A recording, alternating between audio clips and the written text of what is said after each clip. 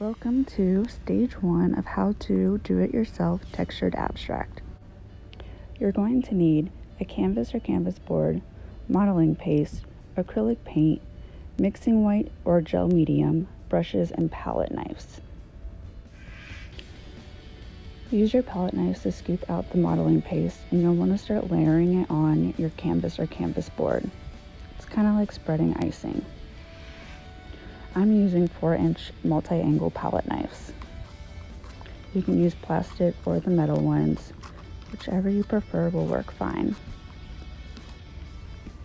Now to get this design, you're going to want to continue layering the modeling paste horizontally and vertically. You can use your palette knife almost as a knife to cut into the modeling paste to make a more defined textured look. Once you are satisfied with the texture, you'll need to let it sit and dry for about 24 hours before painting.